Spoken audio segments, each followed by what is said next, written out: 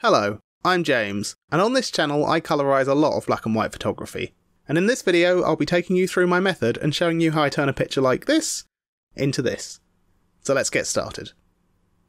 Throughout this tutorial I'll be working as non-destructively as possible. I like to be able to make tweaks when I'm making my colorisations, so I try and work in ways that make that really easy to do. So the very first step before you can really do anything is to go up to your Image tab here, check your mode and check you're in RGB colour. If you're working with what was originally a black and white image, it's quite often in grayscale. So you want to switch to RGB to make sure that you're in colour image mode. When colouring a picture, I like to make sure my references have all the elements I need on them.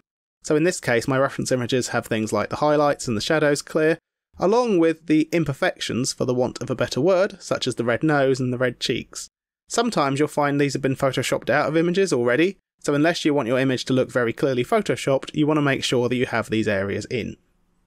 I also like to make sure that I have a range of reference images to compare my coloured image to. This way I can see very quickly if it stands out.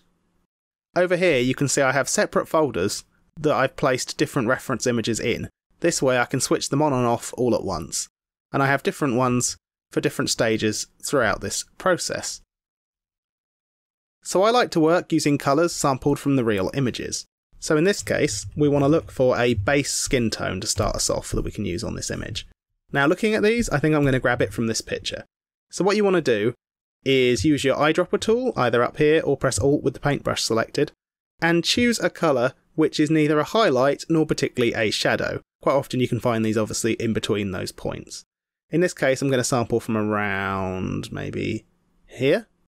And this up here will be our base skin tone that we add the highlights and the shadows and the pink of the nose and the red of the cheeks and all that kind of stuff on top of. Don't worry too much about having your perfect colour sampled at this point in time, because we'll be tweaking it a lot very easily soon. So in order to be able to easily tweak and adjust my painting later on, I'm going to be using layer masks. If you're not familiar with layer masks, I'll quickly demonstrate one now. So if we create a new layer, and with blue as our foreground colour, we Alt Delete or Option Delete on a Mac to fill that layer full of colour, I now can add a layer mask to it. Now, a layer mask does as it sounds, and it masks out elements of the picture. By default, however, it comes in as white, or with nothing masked at all. Now, if we Alt Delete on this layer and fill it full of nothing but black, you can see the opposite is true, and everything is blocked out. But with white, it was visible. So now, if I paint in a circle, you can see here over in the mask we have a white hole shining through. If I Alt, or if you're on a Mac, Option click on it, we can see what's actually happening on that layer. So with that blue spot, what we can now do is add more or less using black or white. So painting with white gives us more blue, but if I hit the X key to switch to black, we can now erase parts of it. And as you see, they're now vanishing off it. We can apply effects to this mask, such as going up to Filter, Blur, and say Motion Blur, and you'll see that you can blur the mask. You can also use tools such as the smudge tool on your mask. You can drag it, and it will smudge your image. You can also adjust your brush by right-clicking, and you can change the hardness or softness.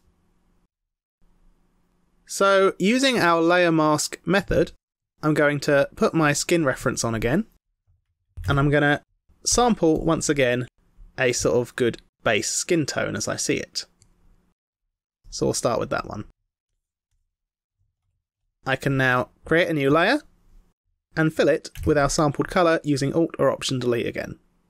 I'll then add a mask, hit X to switch to my background colour, and Alt Delete or Option Delete with the black in order to make it invisible again. Now, when I paint with white, you can see it show through, but what you can't see is the background detail. So what we need to do is change the blend mode of this layer from normal to colour, and now you can. So basically we're just going to be painting with white in our layer mask to show through the pink. And obviously we can adjust the hardness as needed. I want a relatively soft brush for this. don't worry about like going over details at the moment, such as these lips, because we're going to be layering up our colour. So we'll have things like the lips and the eyes and the nose on top of the skin layer. And also don't worry too much about going outside the lines as I have done here, because we can adjust that obviously very easily using the layer mask and just paint in black where we don't want the white to show through.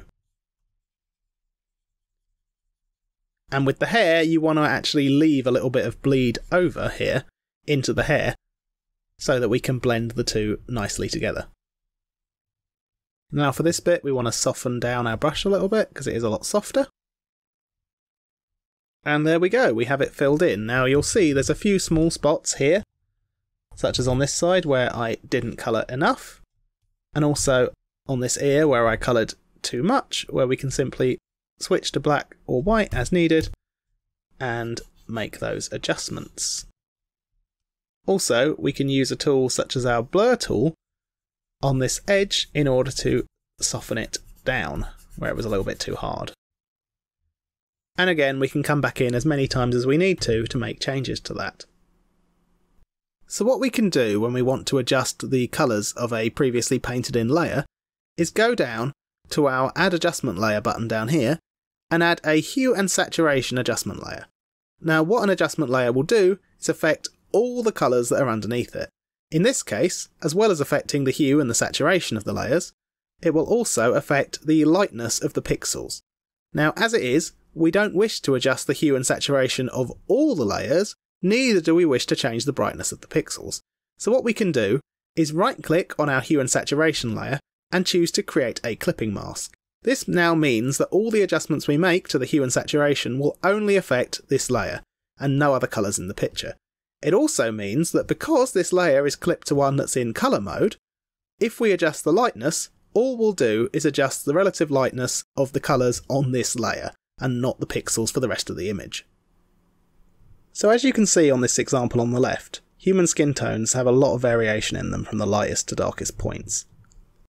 So if I sample some colours here, we can have a look at what's going on. So at the lightest point, the saturation is fairly low and the brightness is very high. But as we go down, we'll see the saturation goes up and the brightness goes down. Although the lower the brightness gets, the harder it is to see how saturated it is. But I also want to point out that each time I changed colour here, the hue changed quite dramatically. So we need to try and work multiple different tones even into our base skin layer here. So in order to add these extra tones in, we're going to have to create new layers for them. So I'll go ahead here and create one for the darkest tone. Switch that off for a minute. And then I'll create ones for the other ones too while I'm here. We have 4 layers of colour we need to get onto the skin tone, but rather than create new masks, we can drag this mask onto these. You do that by Alt or Option, dragging on the mask onto a new layer. Now, this gives you the opportunity to notice any spots that you've missed, and there we go. Now, for the time being, I'm not going to convert this into colour mode. I mean, I can do it to show you, but we're going to leave it on normal mode, because what we want to do is use one of the features in Photoshop, which I think is the best feature in Photoshop, but as with all the best features in Photoshop, it's completely hidden. So we go off down to FX and we click Blending Options. We then have this little panel with the Blend If command, and what we can do is Blend If Underlying Layer. And what this does is looks for the light and dark patches on our original picture and, allows you to blend them. So here we can see 2 little arrows. We have a left and a right one, white and dark. Now we want the dark patches of this to remain and the light patches not to remain. So what we can do is drag our right slider down and you can see that the lighter patches become more visible. What we want to do is just have this over the shadow areas. But one of the good things about this is that if you Alt or Option click on this arrow, you can split it in half. So if I do that, I can now drag half of it to create a fade. So we just want this to cover really the darkest patches. And with that done, we can press OK, and then we can turn that to colour mode. Now, we'll probably need to tweak this colour in a minute, but this is the basis of using the Blend If tool. Now, when adding in the other tones, of course we Alt-Option-Drag the mask on again, but when we do blending options this time in order to blend if, we actually want to cut away both the lightest points and the darkest points. And then we put that in colour mode. Now, looking at this, some of these are definitely too strong. So what we can do is go down to our opacity and knock these down a little bit in terms of their opacity, so it's not quite as strong an effect. Again, we can always adjust this later as needed. But now our base skin has more colours in it. So one of the most useful places to use the Blend If tool is when you're colouring hair. But in order to add extra tones to the hair, I have to add the base tones in. So I'm going to sample a fairly dark tone, fill it in, add the mask, black out the mask. I can now switch off my reference, and I've got to colour this in. Now I'll start painting,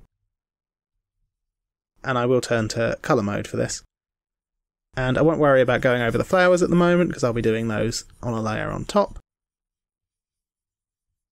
Now, to do all these wispy edges is going to take me a little while, so I won't do that on camera, but I'll do a little bit of it just to demonstrate how I go about it. So what I tend to do is put my hardness right down on my brush, and I'm doing this on a tablet, but it would be possible to do this on anything, and just very gently and lightly draw thin lines for the wispy bits.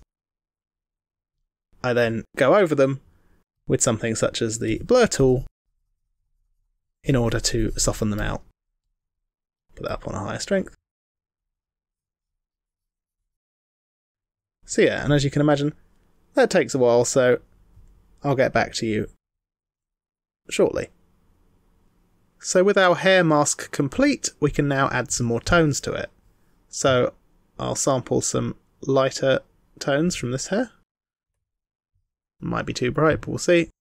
Drag the mask on. And again, we can see that we have missed a few spots, which we can now paint in. So now we can go to our blending options and try and add this in to some of the midtones.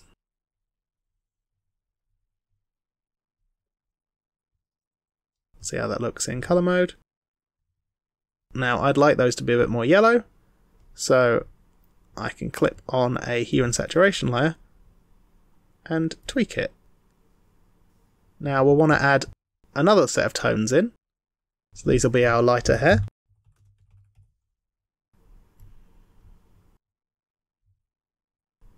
Put that in colour mode. I'll probably want to lower the opacity a little bit.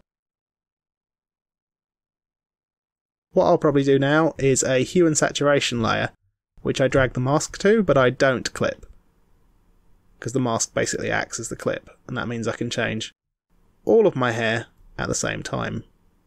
We'll leave that as is for now, but we'll come back and fiddle with it later. Okay, so with the hair done, I'm now going to start sandwiching in between the skin layers and the hair layers all of my face tone layers. So I'm going to start with some yellow tones, which I'm going to place in between the skin and the hair layers. So broadly speaking, where I wish to place these is around the eyes, and then down the bottom of the face, because the cheeks tend to kind of block them out, and the forehead tends to be redder as well. We'll now blur that, just to soften it a little bit. And this is something we're obviously going to have to knock down a little bit, so I'll lower the opacity.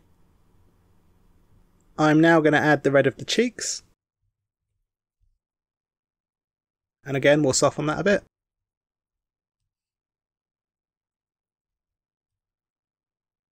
And delete any sort of bleed that's gone over into the other elements.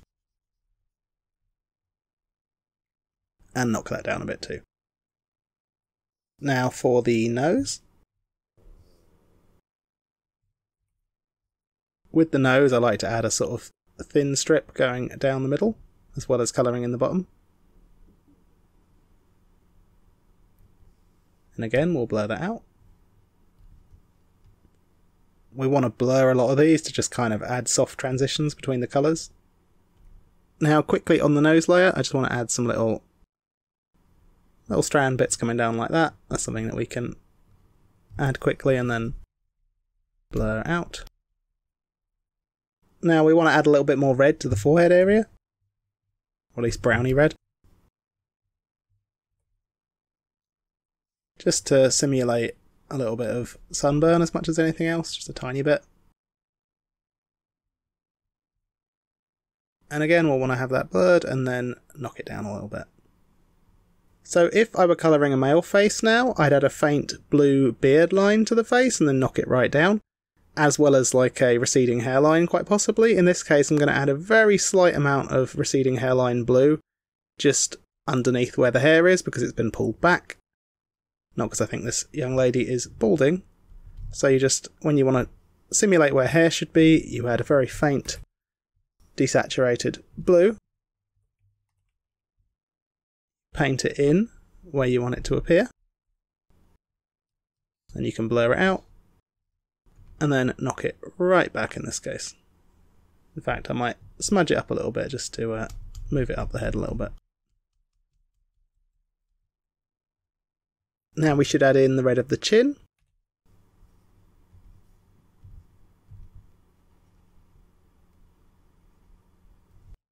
Which again will blur a bit, but not too much since we still want it to be visible. So now we want to do the ears, and there's two main stages of the ears, the red and the yellow parts. With the red parts, you want to add really the red anywhere where the ear is kind of sticking out a bit. So all the sort of raised parts really. And we'll blur that.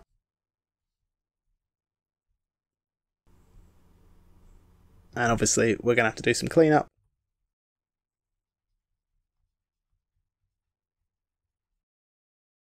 And we're going to have to knock that down quite a bit. We also need to add some yellows to the ear everywhere that the red doesn't go, basically. But particularly into the more sunken parts. And again, we'll knock that right down. Now we want to add some sort of purpley blues, like you can see on this reference. And we want to make sure it's kind of around this bit here. And sort of coming under the eye like that, like the reference was. Reference really is the key to all this. And then soften it. And knock it down a little bit. If you want to, you can use the smudge tool obviously for this, just to kind of get things exactly where you want them to be. Now I just want to add some sort of darker, redder purples to the eyelids.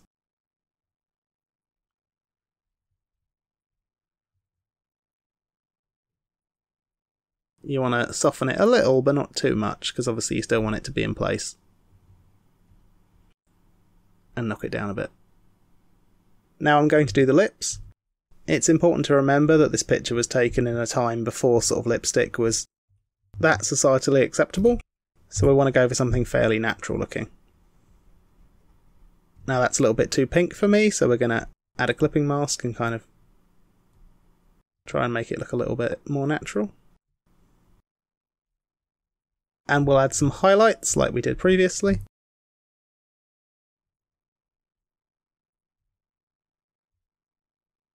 So now I'm going to try and do something about these creepy eyes and make them look a little bit more normal by adding in some colour to them. So first we're going to go for a main white for them. I'm not going to go 100% white because I like to add a tiny little bit of colour to everything.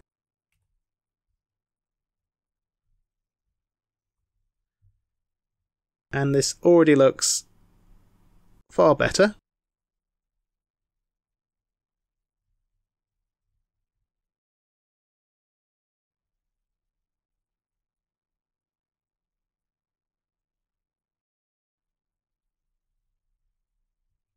Now I'm going to add some pinks to the edges.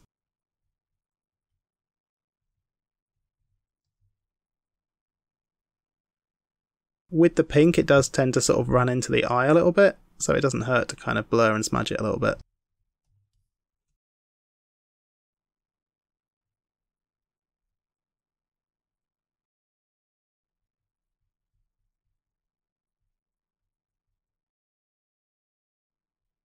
You might want to knock this down just a little bit. And now we can try and actually add some eye colour. So I'm going to go, this lady has a sort of green eye with blue edges, but I'm going to go with kind of a blue eye with green edges.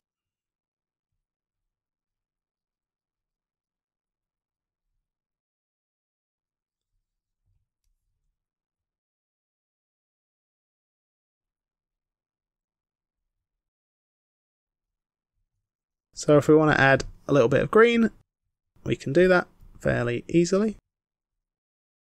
Again, just reusing the mask. And then using blend if. So we're now in the tweaking stage of the skin tones section, because I'm looking at these skin tones, and although all the colours are in place, I don't think they're quite right yet. When looking at my references, there's a few things I want to change. For one thing, I feel that the skin tones are a little bit too pink for the most part, with the exception of the yellow areas I painted, which I think are too yellow. I think, particularly around the eyes, looks quite orange. The eyes themselves might be too blue, but I won't be able to tell that until I've changed the rest of the colours, really. And the hair has definitely got some weird green tones to it, which I'd like to remove. So I'm going to go through those various stages now and try and fix them. So before I start with any of the actual colour tweaks, I'm going to try and adjust the brightness of the image itself, because I'm looking at the bright areas of her face and they seem a little flat. I think particularly the sort of the high parts of her face, like her nose, need to be a little bit more bright than they are. So what I'm going to do is add a curves adjustment to the image, right on the bottom of the stack, and then I'm going to drag up with this little hand here the lighter areas to see if it makes it look any more natural. I'm also going to drag down a little bit some of the shadow areas just to try and get this looking a little bit better. I don't really want to overdo this, but I want it to look a little bit more correctly exposed, I guess. Whoop, too much. Just a little bit. We'll switch that on and off. See, that's better, but that is too strong, so I'm going to push that down a bit with the opacity. There we go, I think that's a good start. Now, earlier on, when I was colouring the various elements of the face, I left the lips and the eyes until last, and that's because I intend to do adjustments to the rest of the skin tones now. So what I'll do is add a hue and saturation layer, and I will drag one of the complete masks of the face onto it, and I'll call it Master Skin. And basically with this one selected and with the mask on it, I can now tweak all of my skin tones. And also, as well as just tweaking all of them at once, I can dial down into each of these individual colours and have more control over it. So the first thing I wanted to do was to try and change the colours of the yellow in the face. So we're going to make those slightly more red. But I also want to change the rest of the face more generally to make it a little bit more yellow. So we can do that with the master controls. And making sure this layer is on colour mode, I'm going to try and make it a little lighter. And looking at that, that's coming together. I do want it a little bit more saturated though. So I think those skin tones have been quite improved. Now the dark orange around the eyes is being created by this dark brown like skin layer I added earlier. So I'm going to knock that right back. I also want to tweak the lips because I don't think they're quite the right colour. The overall kind of flatness of the face can be improved by bringing out the cheeks and the nose a little bit more in terms of colours. So on the nose layer we can up the opacity of the colours I put there earlier, along with adding an adjustment layer to try and make them a little bit stronger. Now that has made a really dramatic difference, I think. You don't want to overdo it, but a little bit of subtlety there makes a big difference. I'll now add the cheeks and make those a little bit brighter. I'm also going to bring out the chin in much the same way. And again, I'll use that to bring in a little bit of orange. Now, I think that looks quite a lot better now. I'm now going to have a look at the hair. I created a master hair adjustment layer earlier. I actually want to quickly add some more tones to this hair because I think particularly the highlights should have a little tiny bit of gold to them. So we'll use blend if again just to bring it up to the high points. We don't want too much, just a little tiny hint, and I'll tweak the colours just to make it slightly more red. And we'll just tweak the master one again. There's a huge amount of tweaking involved with a good colorisation. And with that, as for the girl, I think we're actually kind of getting there. So I'm now going to go ahead and colour her dress, her flowers, and the background. I'll come back and we'll handle this bottom bit, and we'll talk about the lighting and sort of general final tweaks. Now, with the other parts of the colouring done, I can notice more clearly that the skin tones still need a bit of work. For me, some of the skin tones just generally aren't saturated enough, but the highlights and shadows are too saturated already. So therefore I'm going to try and fix that. The first thing I'm going to do is go down to my master skin layer, and I'm going to boost up the saturation a bit. I'm also going to make it slightly more yellow. There we go. Now I'm going to add 2 more hue and saturation layers. First I'll do the highlights. And I'll add one for the shadows. And I'll drag the master mask to both of them. And basically what we want to do is, first things first, knock down the saturation to nothing on that layer, and then use our blending options to only hit the absolute highlights with this.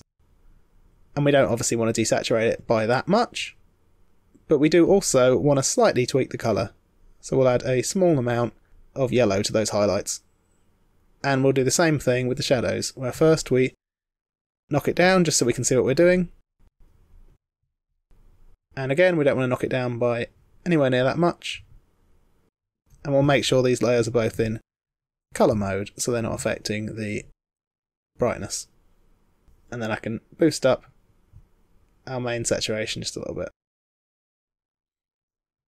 And I also want to tweak the brightness levels a bit again. I'll make sure that I'm only on the luminosity values so I don't affect the colours. I think I'm going to tweak the master colours just slightly. So we're pretty close now. The main things I want to do is, if you look at the original picture, you can see there's this kind of faded bottom which I wish to recreate in colour, and I also want to do some creative lighting.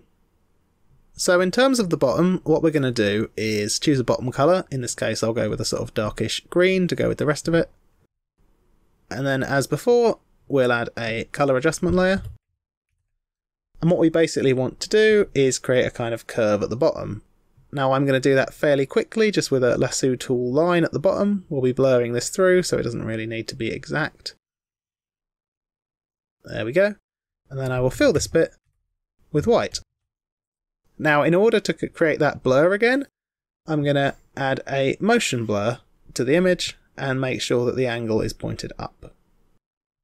So in traditional photography, you can use gels, such as these, to create lighting effects, particularly on the edges of your subject. I want to create a similar effect here, in that I want to kind of create a sunlight kind of effect hitting her on one side and maybe create a different colour slightly for the shadows. To do that, I'm going to use curves adjustment layers. So with curves adjustment layers, you can dial down into the individual red, green and blue colour channels. So what we're going to do is basically create a kind of orange colour by tweaking these. So that is going to be the basis for our yellow sunlight colours.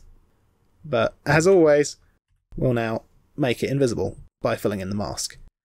And now we'll do the same thing with another set of curves, but this time we want to create a blue effect for the shadows. So what we're basically going to do is do a very, very simple colour effect on this one. We're going to draw a very rough line across our image, roughly where the sunlight is hitting. And for the sunlight one, we're going to fill that bit with white. Now what we can do is take that mask we've just coloured, drag it over to our other layer, and then Control-I it to flip it. We're of course going to blur both of these layers quite substantially. And, as well as that, we're going to lower them in terms of opacity. And then in our Blend If options, for the sunlight one, we're going to make sure it doesn't hit the parts of the face and everywhere that is too dark. And with the shadow one, we're going to make sure it doesn't hit the highlights. Now obviously we only want these effects to be very, very minor. This is just to add a little bit of extra colour more than anything else.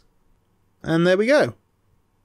There are still a few tiny tweaks I like to do. I quite often like to dot some reddish orange onto my faces just to add a little bit of colour variation, so I'll do that now.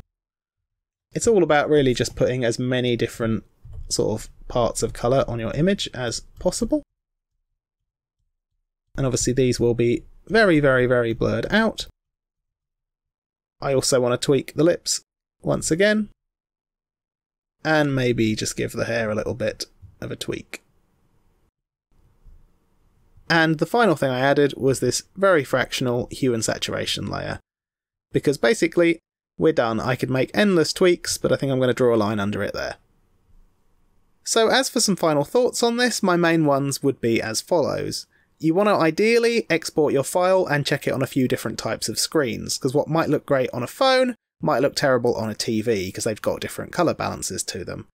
You should walk away from a picture occasionally and come back to it, because sometimes you'll think it looks terrible, and then you'll come back and think, actually it's not too bad, it just needs some minor tweaks, and sometimes you'll walk away thinking it looks great, and come back and think that it looks terrible. But I think, as I've demonstrated here, you can take it from a point where it looks quite bad, and turn it to a point where it looks fairly decent.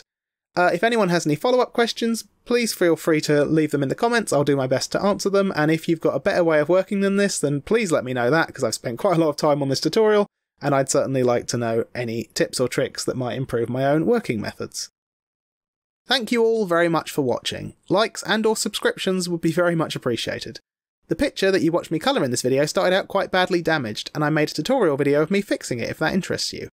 On this channel, I have quite a lot of colorisation videos where I talk in depth about particular images, diving into the history of them whenever possible if you'd like to check them out. Thank you for watching.